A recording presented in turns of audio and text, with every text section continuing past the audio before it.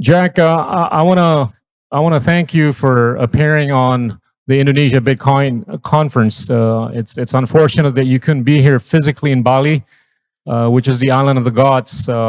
Presumably, you've been to Bali. I wanna ask you a few questions this morning or this evening in the U.S. I want to start off with your background. You were born in St. Louis, Missouri, and you started out, helping your mom with making cappuccino at her cafe. Curiosity has been the big driver in your life. Talk a little bit about how that has driven you into becoming what you are today. Well, I unfortunately have not been to Bali, and I'm looking forward to going at some point in the future. I'm really sorry I couldn't make it in person. I just had a misscheduling and could not get from New York to Bali in time for the end of the conference. But in terms of yeah, I'm from St. Louis. My first job was my mother's coffee house. She chose to. St. Louis is a very segregated, divided city. She chose to put her coffee house right in the center of the city. It was definitely a place where the people from all over the city came by, and I learned a lot about my mom, my city, and entrepreneurship from that. I had no desire to ever be an entrepreneur, but I learned everything I needed to from those moments, and got my second job, which happened to be a contracting job with my co-founder at Square, who I had no idea I'd found a company with, and no desire to found a company. But after Twitter, I came back to St. Louis and found him again after over a decade, and we created Square. And around the same time, the Bitcoin white paper came out, and there was just something in the water that inspired me even more into another phase. I want to follow up with the following question. You have made or created Twitter, which has allowed for communication to be a lot easier for the global community. You've made Square, which is now Block, for purposes of making commerce a lot easier for the global community. You've quoted William Gibson, who said that the future has arrived, but it hasn't been evenly distributed yet. I want to take that to the context of where we're living here, Indonesia, which is a developing country. I know you spend a lot of time in Africa and other developing economies. Do you see hope for a far better, far more even distribution of the future that has arrived? Yeah, 100%. He said that the future is already here. It's just not evenly distributed. That was his quote, and I think it's a beautiful way to capture what we're all trying to build. Everyone in this room has certainly felt the future. We felt it with a transaction that we received the first time we created a public-private key pair for Bitcoin. The first time we read the white paper, I certainly felt that magic. The first time, maybe some of you have gone on Nostr and experienced apps, and the biggest at-scale experiment of micropayments for content on the internet that I'm aware of. And you can feel it immediately, and it's just a matter of how we distribute it, how we spread it, how we get it to more people. And I imagine that's the work of a lot of people in this room. We have many developers, we have engineers, we have designers, we have advocates, we have educators. Every person plays a role, and the magic all kind of comes back to this like very selfless act from Satoshi, who created something and then gave it to the world to develop further. And there was a beautiful and again selfless gift, and it's our job to spread it. But with every technology I found, when I first experienced the internet when I was 12 or 13 years old in St. Louis, you had that feeling like this is the future. Why is it not everywhere right now? But it's just going to happen, and that's what I felt with Bitcoin, and what I feel right now with Noster, and yeah, I hope you've all felt it too, because if you feel it, it's much easier to spread, and it's much easier to spread that future. It has to be tangible. Before we get into Bitcoin, I want to talk a little bit about technology. A lot of people have been saying that there's been a pretty significant degree of suppression of innovation in the past few decades. I know it's kind of weird because we've heard a lot about innovations being made here and there in many parts of the world, but there's this argument that the central bank hasn't really been too innovative. The only thing that they've been innovative in would have been by way of doing a massive scale of quantitative easing. And it hasn't really reached, most parts of the world. And it's gotten a little more elitized since a few decades ago, from a global economy standpoint. Would you agree to the statement that, there's been a pretty significant degree of suppression of innovation in the last few decades? And if you did, what do you think would be the antidote? And would Bitcoin fit into that? Well, in the last few decades, we had Bitcoin, so certainly there wasn't a suppression of innovation. We had something major that I think, it certainly replaces the need for the bank that you just talked about. And I can't think of a greater innovation than that, to replace an entire institution, replace an entire system, give something that people can use directly, see directly, trust, because they can verify it directly. That's pretty powerful and pretty innovative. So I don't think there's been if there has been any suppression of innovation, it worked because it created more innovation. And the right way will always find a way. And no matter how many people or systems are created to suppress something, there's always a way out. And I've certainly experienced that in my own lifetime and my own creations and my own work.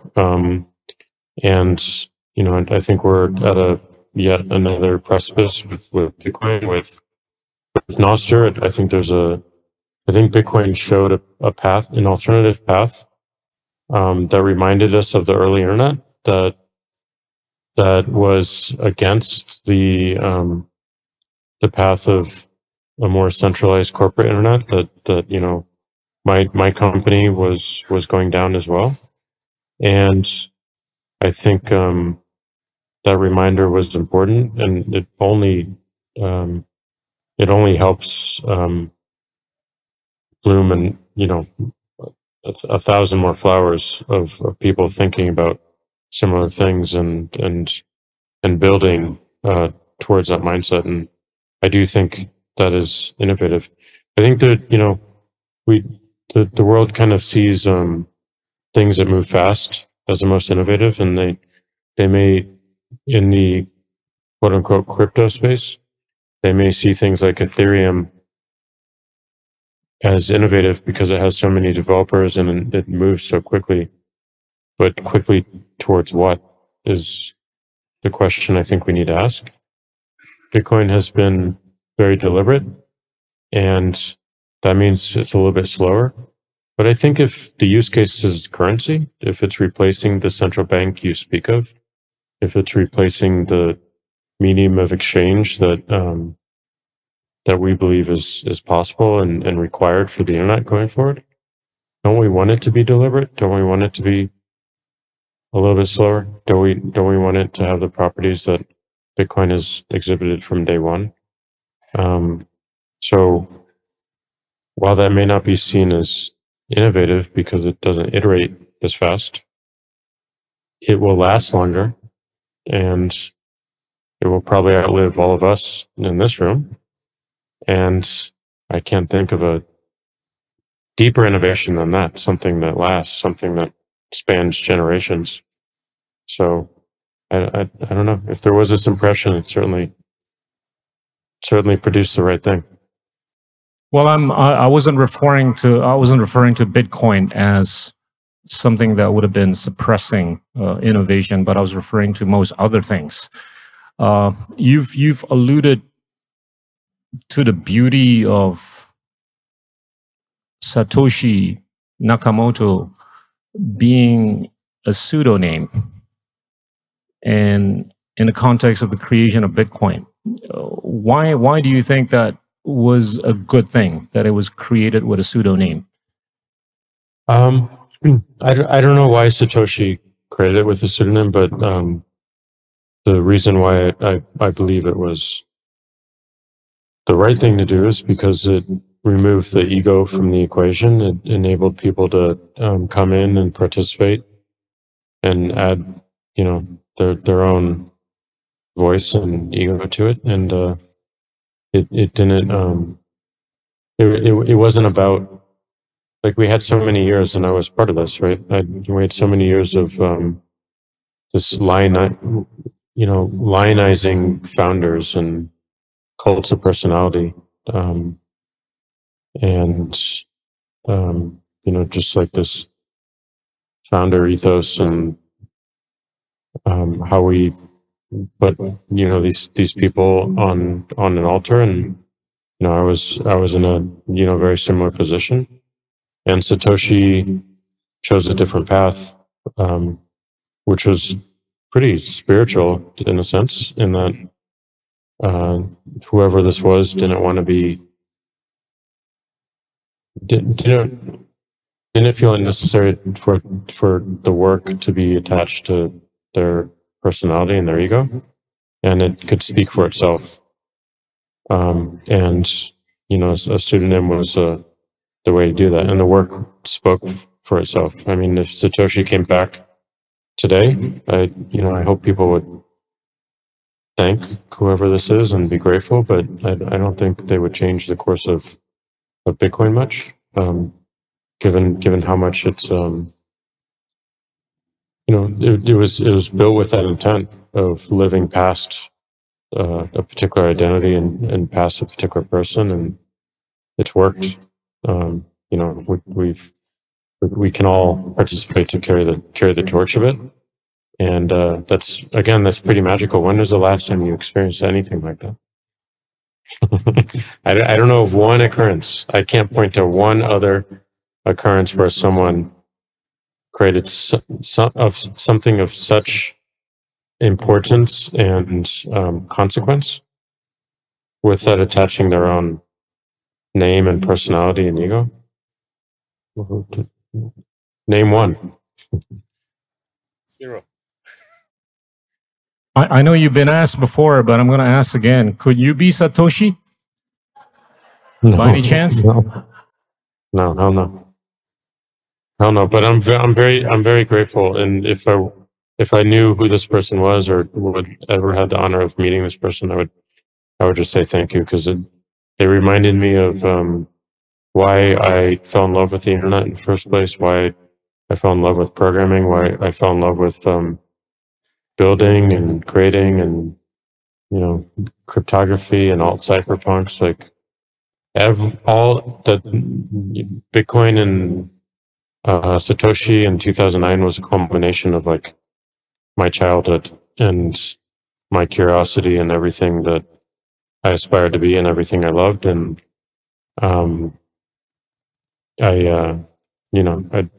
life went a different track, but it was a good reminder of what was important, and I hope to get back to that, even through a corporate lens, which I'm a part of right now with Block and Square, and formerly Twitter.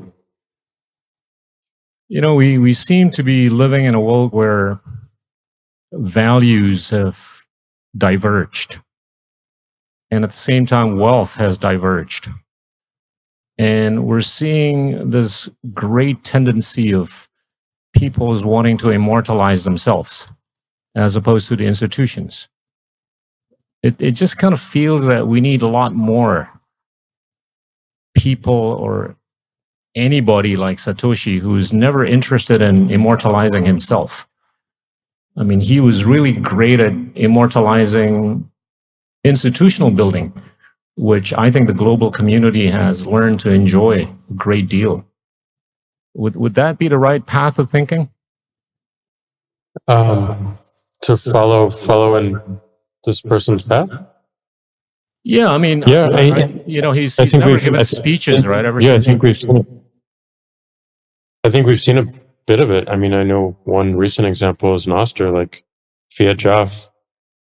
Pseudonym, I have no idea who this person is. I think he's a person from Brazil. I've heard his accent. Sounds Brazilian.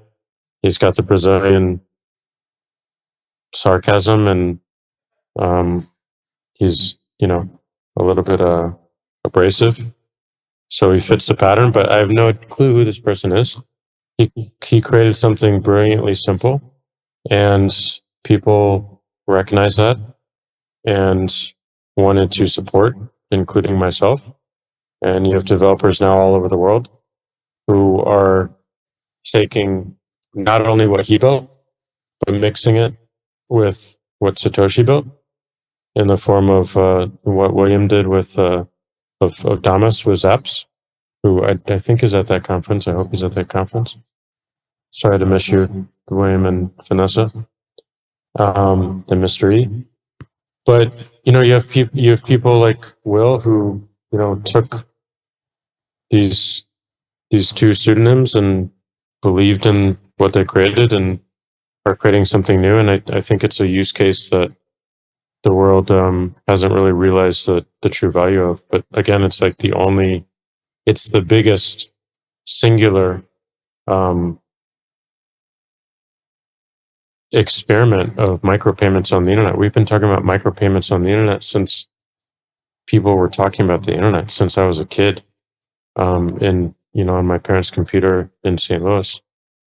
People were talking about micropayments and what if. And then we had folks like Theodore Nelson who created Xanadu, which was a system prior to the web, and Tim Berners-Lee work, hypertext, and all these systems were talking about what now exists within Zaps and within Noster. And Fiat Jaff, whoever this person is, chose to follow in Satoshi's footsteps.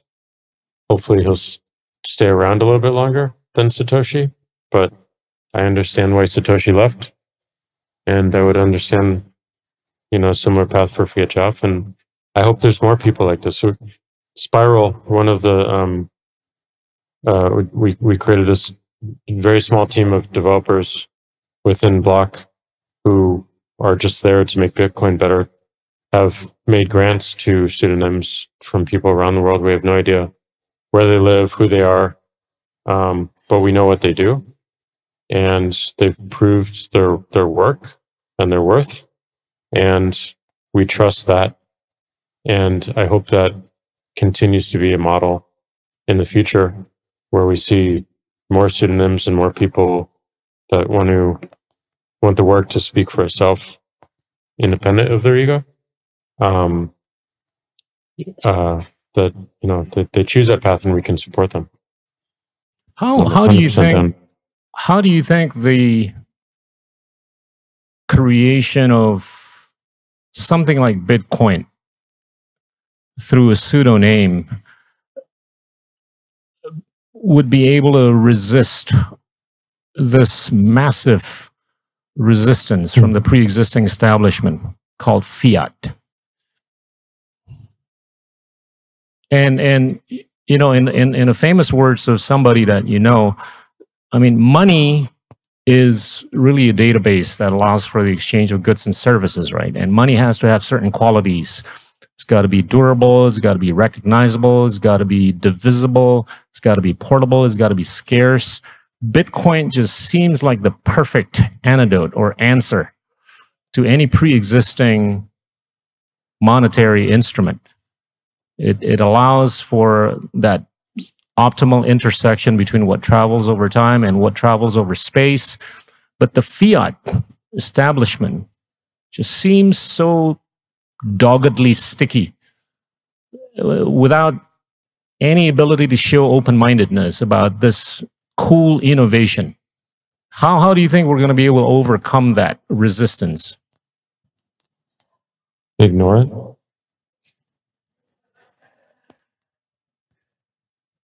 Could you be more elaborate? Okay, well, there's a big hand here. No, I mean, but we're building. I mean, like what Zaps is showing is like I think it's the first way to like you can. And I've had this experience. I have a friend from Israel and I have a friend from Bordeaux, France, and both of them had no idea what Bitcoin was, and they had no idea what Nostr was, but they were curious. And I signed both of them up. They're named Dor and Lulu. They're on Nostr. You can search for them. They started making some posts and creating some notes, and I reposted them and renoted them, and they, were exposed to the circle of people that follow me. They hooked up.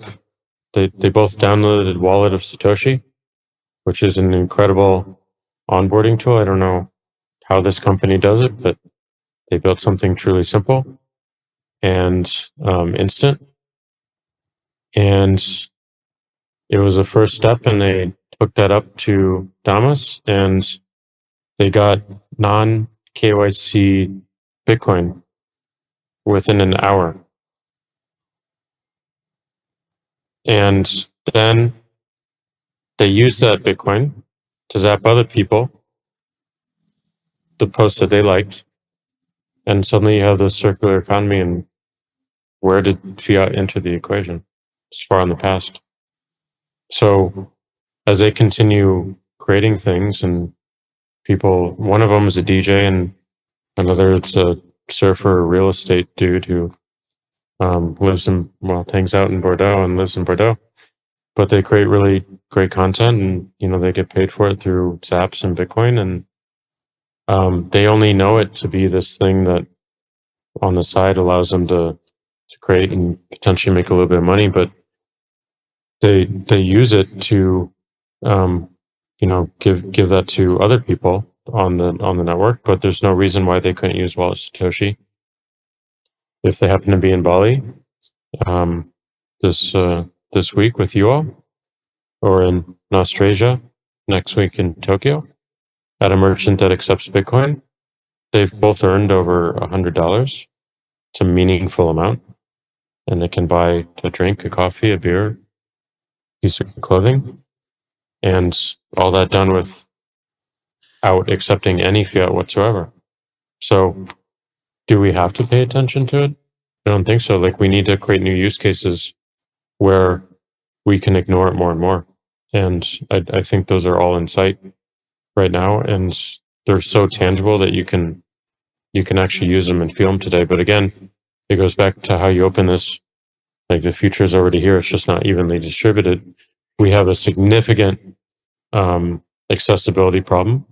We have a significant design problem. We don't have enough designers who think cohesively end to end around an experience and how the experience feels, from hearing about it to going to a website or downloading an app to receiving a payment, however that is, to using it we need people who are thinking cohesively end to end about that experience and how to make it feel great end to end without any, jumping icons or bugs, or it just feels super, super solid with that whole flow and that whole journey feeling as tangible and as real as going to a bank, getting $50 and going to, a store or a farmer's market and putting that down and getting a real app.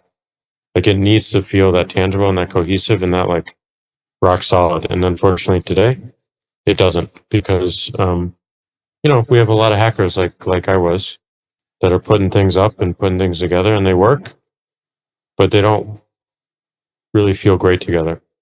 And that's what is missing in Bitcoin. There's a lot of developers and designers focused on this problem now, but it's going to take a little bit of time before we really get there. And then then we get more of the Doors and the Lulus without someone like me, who's loved this since 2009, to encourage them and kind of sit with them to get on it. But to me, it's just a matter of design and accessibility, and we're like right on the precipice. But we're not unfortunately there yet. I want to get back to accessibility in a bit, but I want to push a little bit on fiat. What is your prediction in terms of what's going to happen to fiat in the near foreseeable future? Well, I made a prediction some time ago around hyperinflation. I'm going to stick with that one. But I will say that anyone who makes predictions like this has no idea what they're talking about, because no one knows what's going to happen. And all we can do is prepare for the future we want to live in. And the future I want to live in doesn't really consider fiat. So I don't know if it really matters. It seems to have, we're living in this era of unnecessarily high time preference, right? And I have kids, and I'm vested in wanting to make the world a little bit better for my kids, so that we can live with a much better way of deferring gratification. But in a world where the printing of money is just so pervasive, it inflates economies around the world unnecessarily. And I think it screws up morality, and it screws up capital allocation. When do you think all these are going to end up? And when do you think we're going to see a true inflection point where there's really scale, for Bitcoin, for people in Africa, people in Indonesia? I mean, I live in Indonesia. It's the third largest democracy in the world, but it's still a developing economy with a GDP of per capita of $4,500, not exactly a high income country. So we've got a long way to go, and we're structurally impeded by insufficient money supply. What do you think? When do I think it turns? I don't like the last question. I don't know. I don't think anyone knows, and anyone taking a guess is probably going to be wrong. And we can make a bunch of predictions following the tea leaves, but I think it's just better to build for the reality rather than wait for it. And like, we have a bunch of people in the room and a bunch of people in Noster who are building that. And again, like, I think I think I do think the global South, Africa, Indonesia, Central South America will lead in terms of the use case, because the use case in Western countries, in the US where I'm from, in Europe, maybe in India, is very much focused on the store of value use case, which is a viable use case. And, one that focuses a lot of our attention on the number, and the number go up. And, certainly there's value to that, because the more it's valued, the more attention it has, and the more people that care about it, the more people developing for it, the more designers wanting to fix the accessibility issues I was speaking to. But there are other use cases out there that are utilized every single day and really important to people. And remittance, I think, is the biggest one for the global South. And I think it's extremely powerful. And you go to Nigeria, Ghana, Rwanda, Kenya, Costa Rica, there's an area in Costa Rica called the Vita Dominical, which has a circular Bitcoin economy called Bitcoin Jungle. That's more of payments, I realize, but like there's a big remittance use case throughout the country and across borders, Nicaragua, Costa Rica, Mexico, US, Venezuela, Argentina, and certainly Nigeria, Ghana, Kenya, Rwanda, and more. So like look at Nigeria. During the End SARS protest, the government went around and found all the protesters, asked the banks to shut down their bank accounts, shut down Western Union during those protests, and people turned on Bitcoin addresses, and the world responded by sending Bitcoin to them, and they were able to send that Bitcoin amongst themselves as well. So again, it goes back to the quote, like the future is already here, it's just not evenly distributed. And then we have to look at these use cases and look at where they can be utilized more and spread them and make them more accessible. And it's all a function of like building and more people wanting to build for the system because it's because it's the right thing to do and it helps the majority of people, instead of building for things that only help a certain class of people, such as all of Web3 and a lot of Ethereum. I'm sure there's some really good projects within Ethereum as well, but not for the currency use case, not for the remittance use case, not for the store of value use case. You could argue with that, of course, but I want my currency to be what Bitcoin is and has its attributes, and that it lasts. So like I think more and more people will come around to that notion as they see the importance of it. And there's more conflict in the world emerging every single day that points towards the reasons why it requires more attention and it requires more development. I'm in a camp that believes that sub-Saharan countries, most developing countries in the world, have great ideas. And what stops them from becoming a Jack Dorsey or all the great personalities in Silicon Valley is really access to capital or lack thereof, right?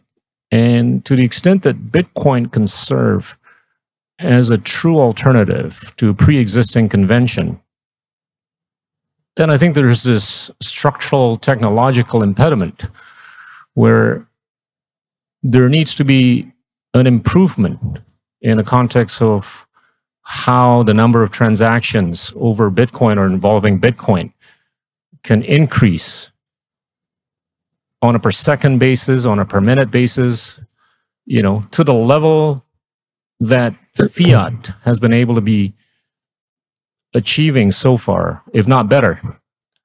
How do you see that technological impediment being overcome? Oh, well, that's just work. I think to your point of access to capital, it's right. Like, there is a, there's a significant concentration in places like Silicon Valley. I had to move from St. Louis to New York to San Francisco. I tried to start a company in New York. We tried to start Square in New York after Twitter, and we couldn't afford to pay any engineers because the hedge funds were paying them $800,000 a year, and they didn't have the concept of equity and what made San Francisco companies thrive in that model. And again, there's arguments for and against those models, but it is what it is. We were able to move very, very quickly because of it. And because there were so many people thinking in the same way, you could have really interesting conversations, meet great engineers, meet great designers, and build something super quick.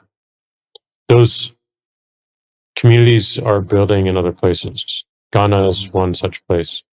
Nigeria and Lagos is another such place. I've experienced it myself, especially within the Bitcoin realm. And there are places in Costa Rica, in South America, in Central America that see similar attention, but the capital is not necessarily there yet.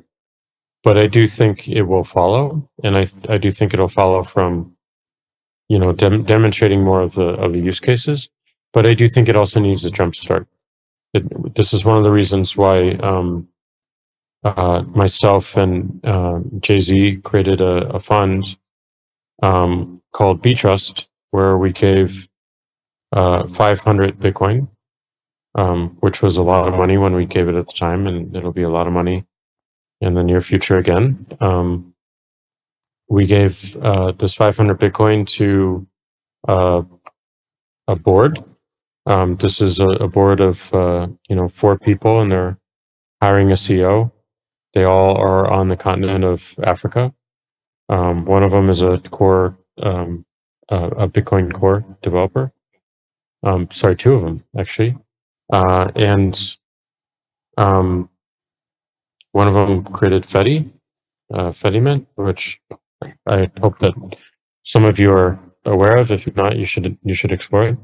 But really, really great people who are now tasked with granting that 500 Bitcoin into the global South to really support these use cases that are actually critical needs, instead of like Bitcoin in the US and in a lot of Western countries is, you could argue, and I would argue, that is a lot out of desire. But the Bitcoin use case in the global South is out of need and necessity. And necessity, creates amazing invention. And it does lack capital and support right now. But, this is one way to jumpstart that. And then, as you make these grants to people, they will, earn more and be able to grant themselves and help a broader ecosystem. And the most beautiful thing about the Bitcoin and I think also the Nostr ecosystem, which I keep mentioning because I think they're so symbiotic and they help each other immensely, or will help each other immensely, is that if you create a company or you create a project for Bitcoin, everyone in the Bitcoin ecosystem benefits. And anything they do to benefit it, you get benefit from. Like, it's just the most amazing virtuous cycle I've experienced. And of course, there are bad actors and there are people looking to scam. And we've certainly had them in the Bitcoin space and, of course, the broader crypto space. But,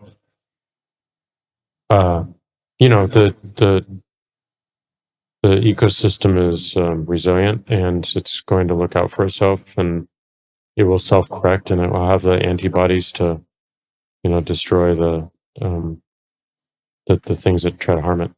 It has a good immune system, I should say, and we've seen that many times, and we'll see it again and again and again. But the fact that I can focus my company right now on doing everything I can imagine to help Bitcoin. And everyone who also works on Bitcoin or starts a Bitcoin company benefits from that. And anything they do, we benefit as well. It's just amazing. Just to give you a sense, Indonesia, which is not a small potato, it's the largest population in Southeast Asia, the 4th most populous country in the world, the 3rd largest democracy in the world. We sit on money supply to GDP ratio of around 45%. The banking asset to GDP ratio 45%, capital markets to GDP ratio 45%. And it's typical of the other Southeast Asian countries, with the absolute exception of Singapore. And it's slightly better than most African countries, right, within the context of those ratios. I just kind of think that, I'm a big believer of Bitcoin.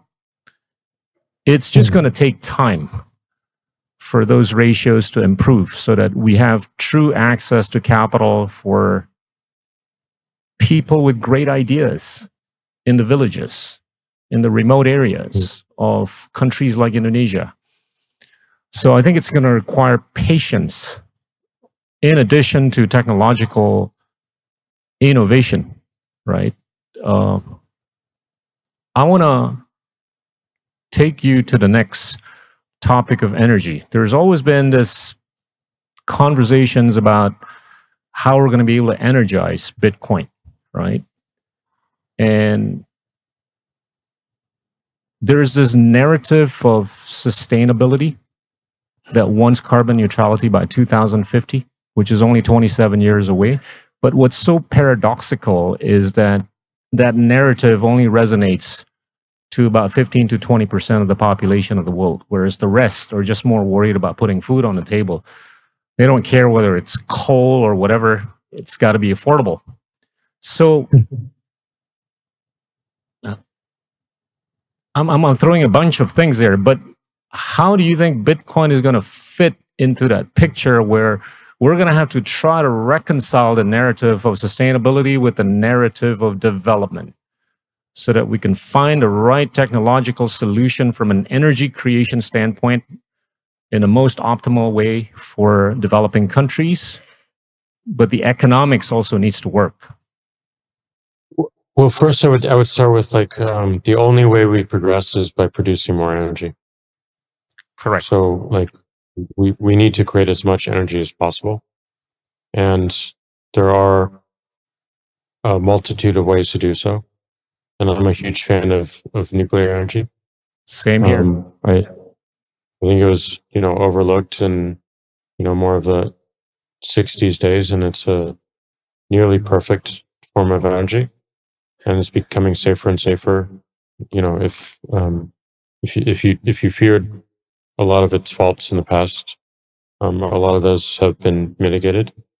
It isn't, as cost effective as other forms of energy to initially create, but once it's running, it's far more cost efficient and efficient in general. But I think starting with the realization and the principle of only by producing as much energy as possible will we progress to solve the majority of the needs for the world and really advance humanity. And there's going to be transitions where we go from something that might be, truly polluting. You can actually see the clouds of pollution and the people that have to live by that, to one that is not. And that we have a progression as quickly as possible.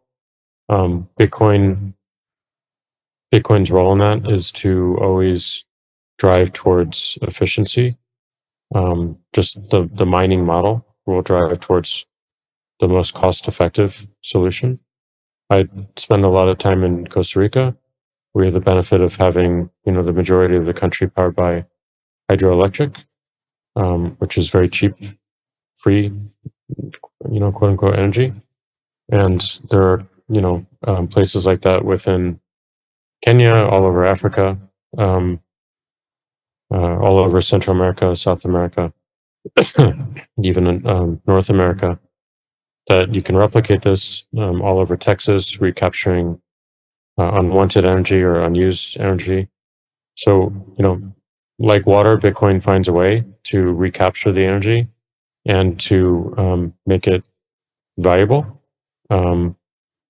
Even, if you were to package which people do, package a Bitcoin miner into, in the form factor of a space heater or a water heater or a hot tub water heater. All these things have been done. It's just looking at more creative ways to use the energy and to use something like Bitcoin to incentivize more creativity. So, my company Block is building a open source Bitcoin mining system, and one of our hopes is that it will be used by industry and also consumers to find new ways to utilize energy and you utilize energy in a efficient means where it's, potentially creating multiple use cases, such as a space heater that pays for itself because of the energy it's using and the heat it naturally outputs.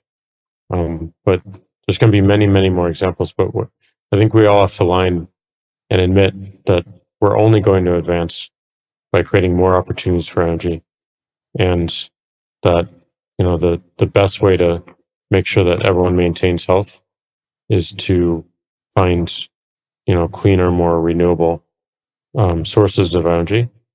But there will be a transition phase, and we can't just forego the current models today because it would cut off energy for people that need it right now, and it would therefore cut off advancement generally.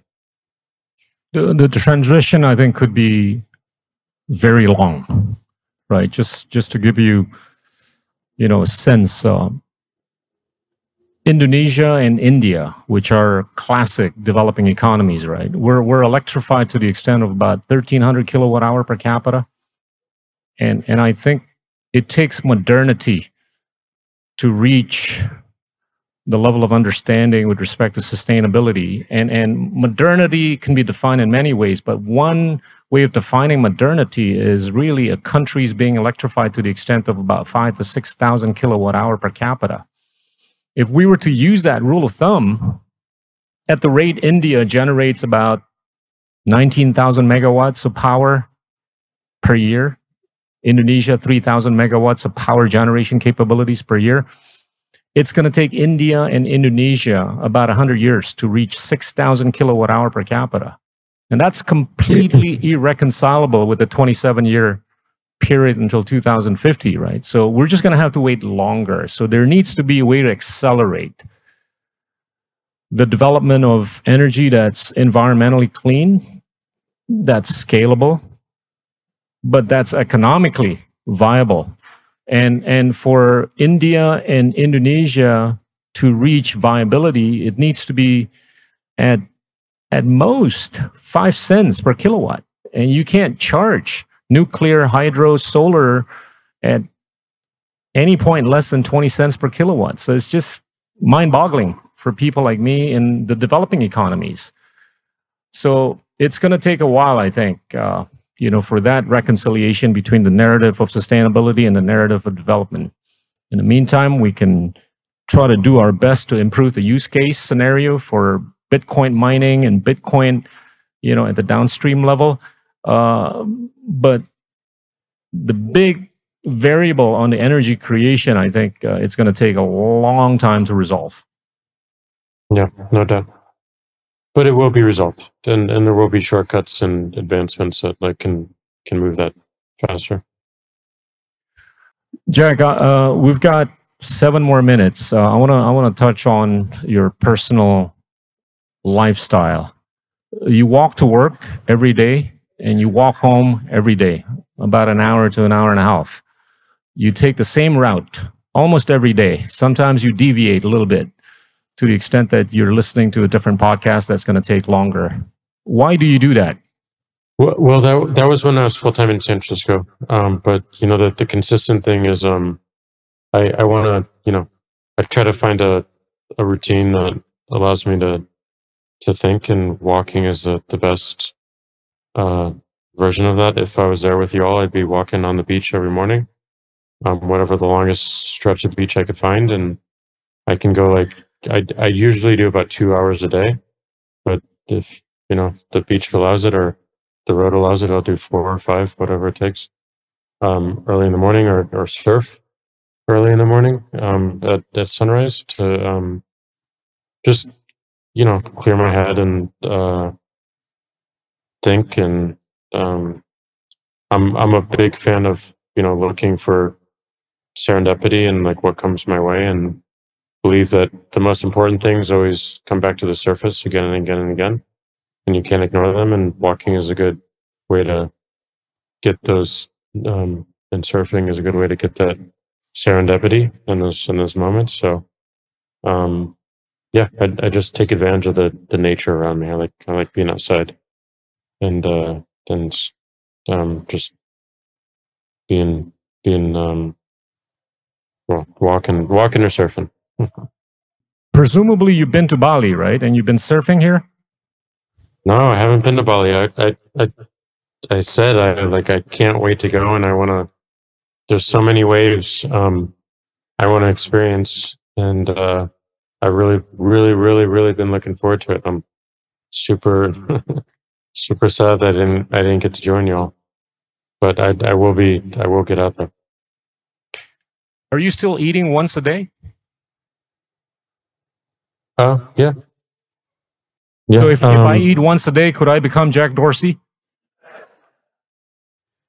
I don't know if you want to, I don't know if you want to be, but I like experimenting a lot. Like I experimented with my diet a lot, and I was vegan for 2 years, and it was the worst thing for me that I ever did. I'm sure it works for some people. It just did not work for me. And I experienced with fasting, intermittent fasting. I fasted 7 days and experimented with meditation. All these things I just like testing on myself and experimenting and see what sticks and see what practice like I continue with. And you know, I need to experience it myself. And eating once a day, like the first thing I experienced in the first month is like, wow, I have a superpower, because like all these people have to like eat 3 times a day. I only have to eat once a day, and like it feels like I get all this time back. And it just felt like really, I know it sounds kind of stupid, but it felt amazing. And then I would like skip a day, and that felt even more amazing. And I learned a bunch, you know, about autophagy and longevity and all these things. So, you know, it's just like practicing these extremes to figure out like what it teaches you. Ultimately, like everything is a teacher, and it's just, you know, how do you learn from it? Are you open to learning from it? And then how do you learn from it? So, What about meditation? What has it done to you?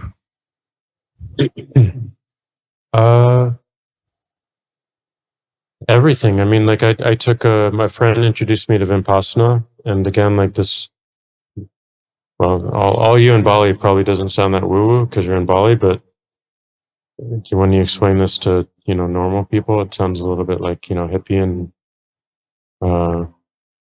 out there, especially for someone in corporate America, such as I was. I think there was like a episode of Black Mirror made about me meditating. And it's funny, haha, but like it's it's actually a meaningful practice. So a guy introduced me, and I've been like trying to meditate for like, you know, over a decade, and I was doing like 5 minutes or 30 minutes and like wasn't really serious about it. And then I asked him, he'd been meditating for a while. I asked him like, what should I do? He's like, well, if you really want to go extreme, do this practice called Vipassana. It's 10 days. They take your phone. You can't read, you can't write, you can't exercise, you can't look anyone in the eye, you can't speak with anyone. There's no music. There's no stimulation at all. You wake up at 4, you start meditating at 4:30. You have breakfast, lunch, no dinner, and you stop at 9 and you go to bed at 9:30. And you do that for 10 days, and you sit on the floor cross-legged, ideally just on the floor with like a tiny little mat for 2 hours at a time. Every single thing about your body hurts. And all you're doing is just scanning your body for sensations of pain or pleasure. And you are training yourself to observe those and then not react to it. You could get up and the pain would go away. You'd have no pain in your knees, no pain in your back. It'd disappear. And the whole teaching is this feeling of pain is impermanent. You're reacting to something that's impermanent in this moment. You could get up right now, it would go away. So why do we suffer so much for something that's impermanent? And that's the metaphor for life. Life is impermanent. Why suffer? Because it goes away. Why not take joy in it? And it's a very difficult practice.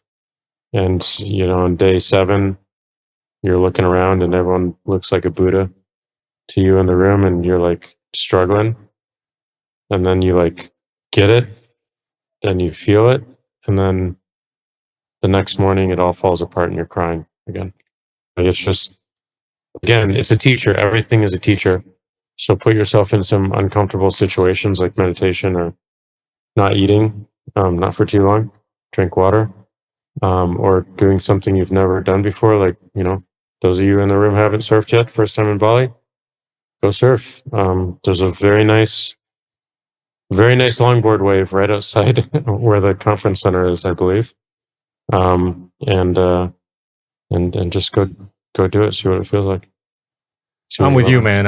I've done that too. So the last question, you've alluded to revolution being better than disruption. Talk about that. Well, the context for that is like, my cohort of technology companies, Google, Facebook, mainly Facebook, was all around like moving fast and breaking things and disruption, and you have to be a disruptor. And you look at that word and like you realize what it is, and like disruption is like destructive chaos. And the thing that always got me about using that word is like it had no purpose whatsoever. It was just like random chaos to be disruptive. And I know I'm being overly literal here, but you look at that versus like revolution, which has deep purpose and a reason why and a feeling of movement. And that's what the internet was after it was developed by the military. Thank you very much. And the people took it and made it their own. It had this movement quality to it, this revolution quality, where it had purpose. The purpose was to free information, to free cryptography, to free mathematics, to free knowledge, to make it universally accessible to everyone, no matter who they were or where they lived or where they came from, how they grew up. And that wasn't disruption, that was revolution. And Bitcoin to me is not disruption. That paper is a revolution. That paper is a manifesto. And it has purpose. And that purpose was, inscribed in 2009 with the first block, the Genesis block, and the headline of, the chancellor and bailing out the banks the second time. So, I was just very much against this term that my industry and my world was using, which was like disruption. And there was a TechCrunch Disrupt, it was a conference, and the whole thing was just like insane. Versus like, shouldn't we be striving for like movements and revolutions, and like, can that actually come from a corporate thing? And I don't think it can, ultimately. Which is why you find this work in open protocols such as Bitcoin, such as Nostr, Tor, and like, and you have these incredible advocates who are so fortunate to have, such as Edward Snowden, who, if you haven't seen his speech at Bitcoin Amsterdam, please take 30 minutes out of your life.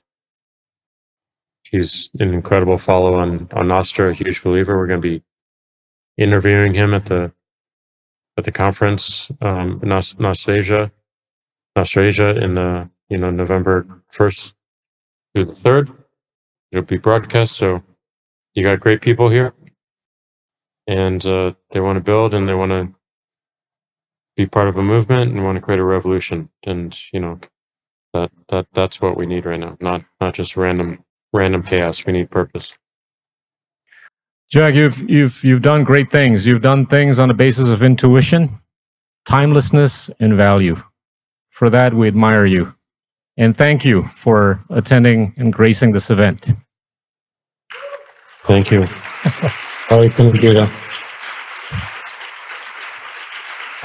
I only wish you were here, man, physically. We only wish you were here physically. We got a surfboard here ready for you. No, but please, I know you're in the conference room, and I know you're listening to all these talks, and I heard the last one, and it's amazing. But the best part of these conferences is actually getting out to the community and meeting the real people and like, you know, leave them a mark in some way. And the mark you all can leave is, you know, get someone signed up for Bitcoin and teach them why it's important and teach them, you know, why it can help them and why it keeps their government in check, and any authority in check. So, you know, please, you know, just pull someone aside that lives there and is native, and whether it be a surfer that you see in the lineup or on the street, and just, you know, show them why you're at this conference. Again, it's like back to the original quote: "Future's already here. It's just not evenly distributed. It's up to us to distribute it." William Gibson. Thank you. Thank you so much, Jack. Take care. Yeah. Good. Thank you so much, ladies and gentlemen. That was Jack Dorsey. Inilah Endgame.